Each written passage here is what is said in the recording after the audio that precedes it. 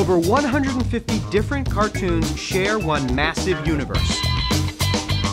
Recently, Cartoon Network aired an amazing OKKO Let's Be Heroes special called Crossover Nexus that included a fun team-up between current Cartoon Network heroes. This special was jam-packed, full of references to classic Cartoon Network shows, and implied a larger shared universe between all of the series. After taking a closer look at not only the shows in this special, but the shows connected to those shows, we've uncovered what might be the largest shared cartoon universe in history. Move over, Pixar Theory! Today's investigation will lay out how almost all of your favorite cartoons exist in the same universe, or multiverse, really.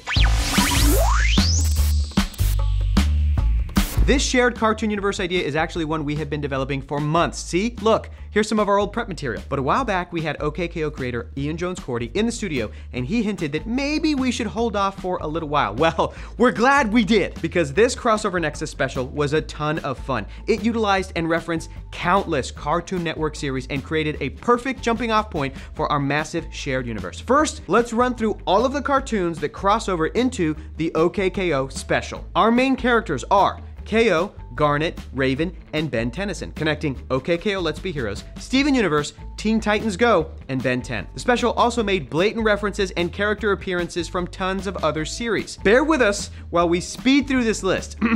I Am Weasel, Symbionic Titan, Hi Hi Puffy Yamayumi, Foster's Home for Imaginary Friends, The Life and Times of Juniper Lee, Infinity Train, My Gym Partner's a Monkey, Fire Breather, The Problem Solvers, The Fancies, Tigglewinks, Periwinkle Around the World, Courage the Cowardly Dog, Generator Rex, Megas XLR, Jor-El's Brother, Time Squad, Evil Con Carne, Codename Kids Next Door, Robotomy, Victor and Valentino, Squirrel Boy, Summer Camp Island, Camp Laszlo, Apple and Onion, Craig of the Creek, Sheep in the Big City, Mike Lou and Og, Out of Jimmy's Head, Long Live the Royals, Villainous, Wacky Races, Mighty Magiswords, Whatever Happened to Robot Jones, Secret Mountain Fort Awesome, Uncle Grandpa, The Amazing World of Gumball, Regular Show, Ed, Edd and Eddy, Over the Garden Wall, The Moxie Show, We Bare Bears, Clarence, The Grim Adventures of Billy and Mandy, Chowder, The Marvelous Misadventures of Flapjack, Dial M for Monkey, Cow and Chicken, Johnny Bravo, The Powerpuff Girls, Dexter's Laboratory, and Adventure Time!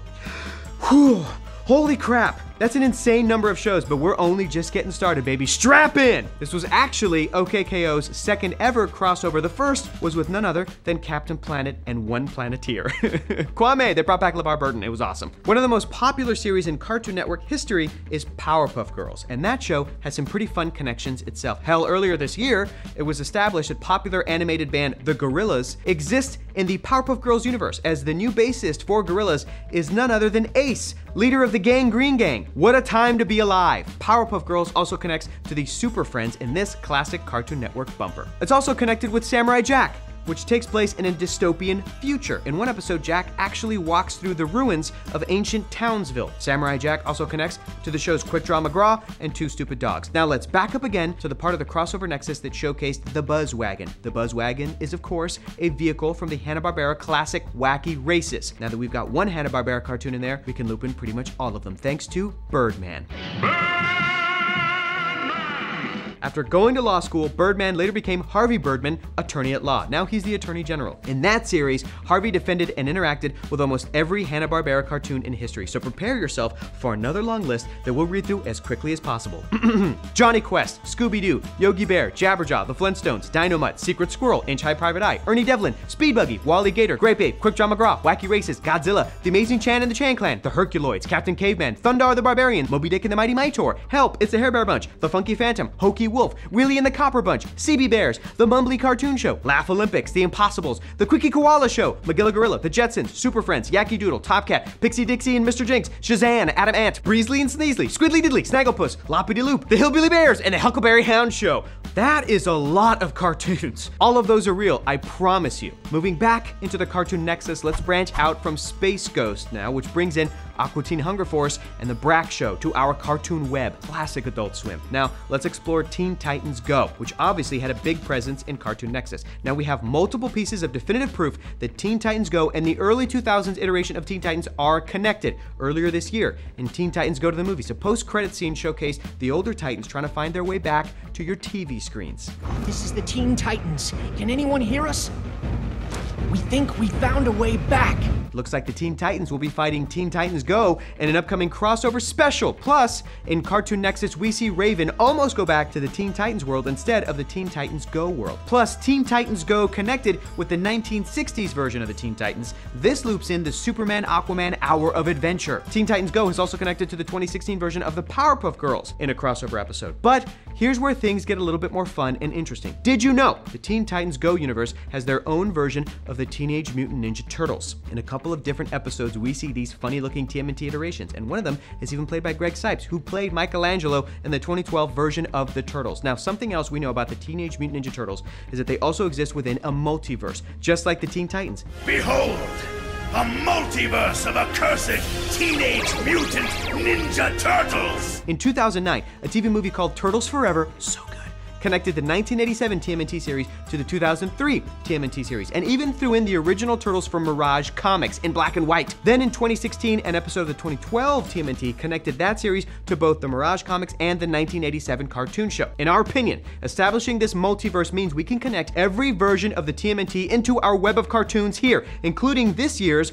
new series, Rise of the Teenage Mutant Ninja Turtles. And for fun, we'll even loop in these versions of the Ninja Turtles from the BoJack Horseman universe, who seem to just be honest, hardworking sewer maintenance workers. You know, cut them some slack. And if you want to get crazy, and why the not, we can add then the live-action TMNT show The Next Mutation, which also definitively ties in Power Rangers in space and the entirety of the Power Rangers franchise. That web is getting pretty big, but we aren't done yet. Jumping back into our Hanna-Barbera web, let's look at Johnny Quest. This series ties to a couple of random properties. Tom and Jerry crossed over with Johnny Quest, and even stranger, Tom and Jerry crossed over with The Wizard of Oz and Charlie and the Chocolate Factory. Who knew? Tom and Jerry.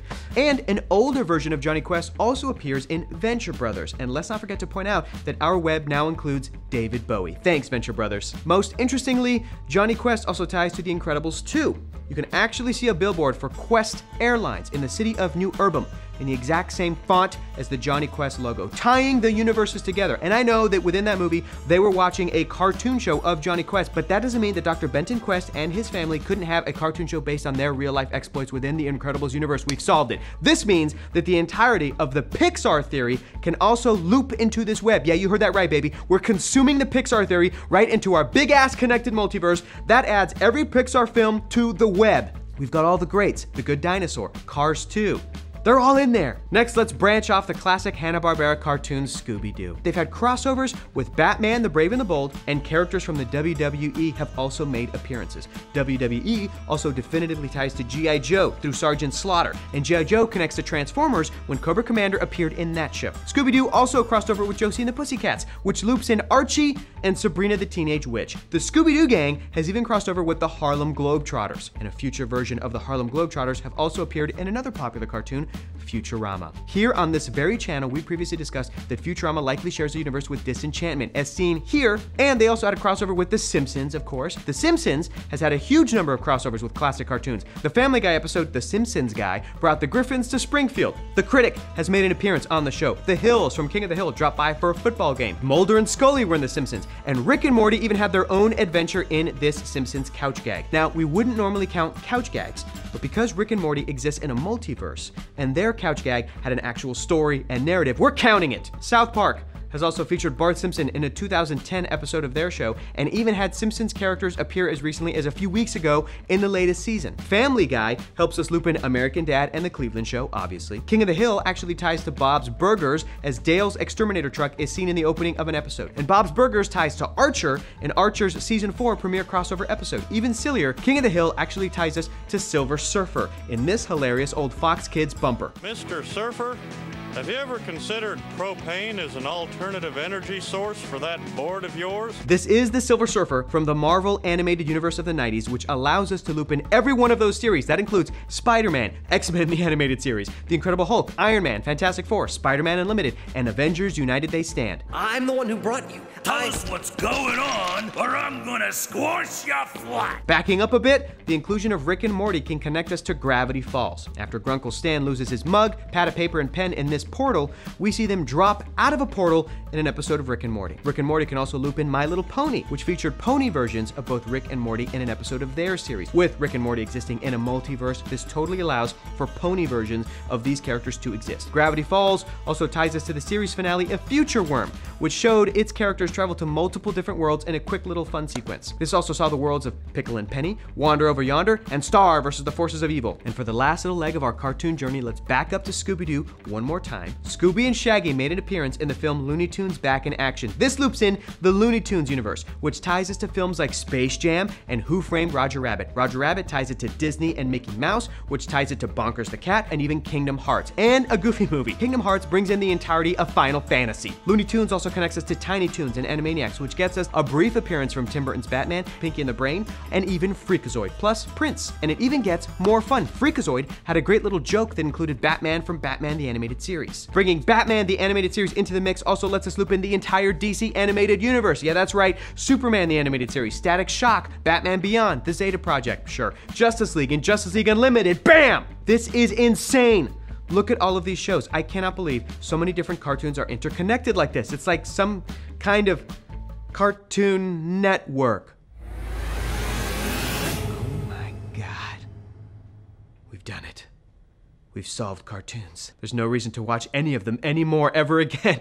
You hear that, AV Club? No fun for anyone! Now look, we definitely understand that most of these are just fun animation Easter eggs, but all of these cartoons do have clear connections to each other. In theory, you could have Mickey Mouse pop up in Rick and Morty. The Ninja Turtles could visit Gravity Falls. Hell, the DC Animated Universe could battle the Marvel Animated Universe. And even though we'll probably never see any of these things, it's pretty cool that you can actually tie all of this stuff together. But what do you folks think about this massive conspiracy of cartoon connectivity? Was it fun to see how all of these different shows are connected, or did we just ruin cartoons forever? Were there any connections that we missed?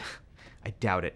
I doubt it. Let us know below in the comments. And if you like this giant cartoon web we made, head over to Nerdist.com to take a closer look. And hey, if you've got more connections, keep adding them. And as always, do not forget to check out Talkin' Toons. Rob Paulson, who's in like 20% of the cartoons we mentioned today, has the best voice actors out there discuss their careers and read fun scripts. New episodes of Talkin' Toons drop every Friday on ProjectAlpha.com. Hey, thanks so much for tuning in to another animation investigation. If you like this case, do not forget to comment, like, subscribe, and ding the notification bell. That closes another case. Catch you on the next animation investigation.